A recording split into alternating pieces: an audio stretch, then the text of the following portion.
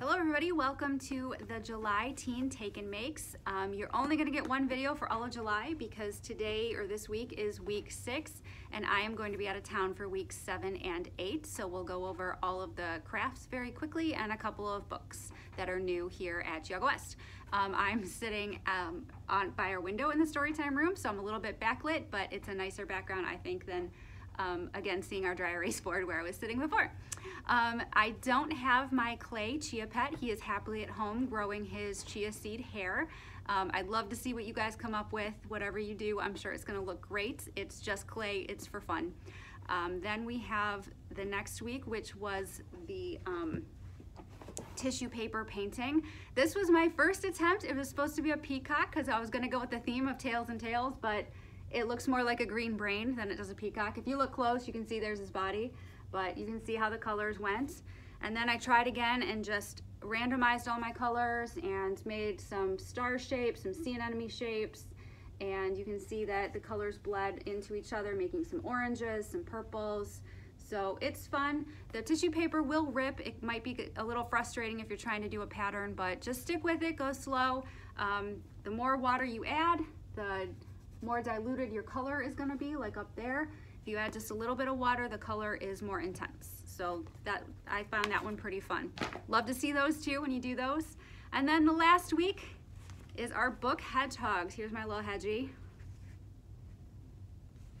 He's really pretty easy to make. No matter how you do it, he's going to turn out great. It might take you a couple days if you get tired of folding. Take a break, go back, do it again, then just glue on his little nose, his little eyes. You can see his ears.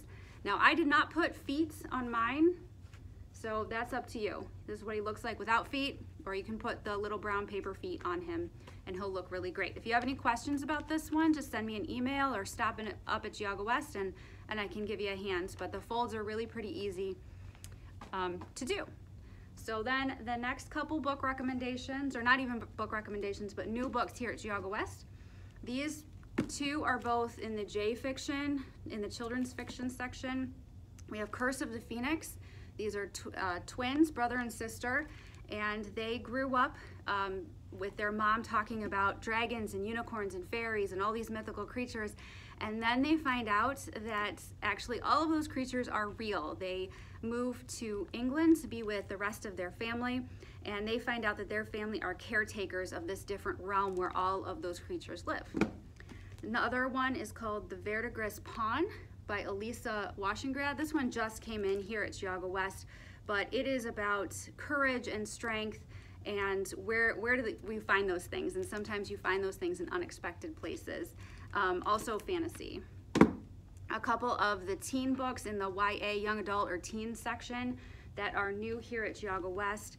We have The Taking of Jake Livingston by Ryan Douglas. Jake is 16, he's a medium, he can see ghosts, and he lives in a very diverse neighborhood in his city and goes to school at a prep school outside of his neighborhood. And he has to deal with how that affects his life in different places, but also then a vengeful ghost comes and he has to deal with a ghost that's kind of out to get him. So a little bit of adventure there. Then we have The Girl in the Headlines, also in the teen section. By Hannah Jane. This is a thriller, mystery thriller. The main character is almost 18 and she has kind of a perfect life, very supportive, loving parents, is a great big sister, and overnight her life changes and she has to solve this mystery of what is going on in her life and what happened to her parents, what happened to her brother, he's missing. So mystery thriller. Then we have the third book by Rainbow Rowell. Any Way the Wind Blows. It is in the Simon Snow trilogy, older teens probably for this one, and main characters are still the same. So Simon, Baz, Penelope, and Agatha had to decide how to move forward with their lives. What is that going to look like from where the second book ended? Then we have books that are not newly published. They were actually published in 2017. They're just new to the Geauga system. If you're on TikTok at all, if you're on Book Talk where they do book recommendations, these books were all over the place earlier in the winter, kind of late fall, winter. Sci-fi, and I've read this first one, Zero Repeat Forever. It's really good. It's kind of dystopian. aliens or an alien type being has invaded the world, and they're trying to figure out how to deal with them. The main character was at a camp when this happened, and so it's about her group of campers, survival, how do they survive, where are they going, how can they get back to their families and everything. And then the book 2, we also have Cold Falling White. I haven't read this one, and there's a third one that the author is working on, but we don't have, I mean, it hasn't been published yet, so we have 1 and 2. And last new book that we have here at Geauga West is called Rise to the Sun by Leah Johnson. And there's 2 girls who are both looking for different things out of this musical festival weekend, both teenagers. One has a dad who was an artist at that musical festival, and so they're both kind of seeking different things, but they meet up and come together to try to search for what they're both looking for and work together to get it. So I hope you guys have a great rest of the summer, and send me pictures of your crafts. I'd love to see them, how your book hedgehogs turn out, how your clay animals turn out. It would all be great to see. And hopefully we will see some of you in person in the fall. We're going to start in-person programs at the branches. As far as we know right now, Geauga West will have one each month. I don't know what the other branches will do, but we'd also love to hear some feedback from you. Do you like take and makes? Are you ready for in-person?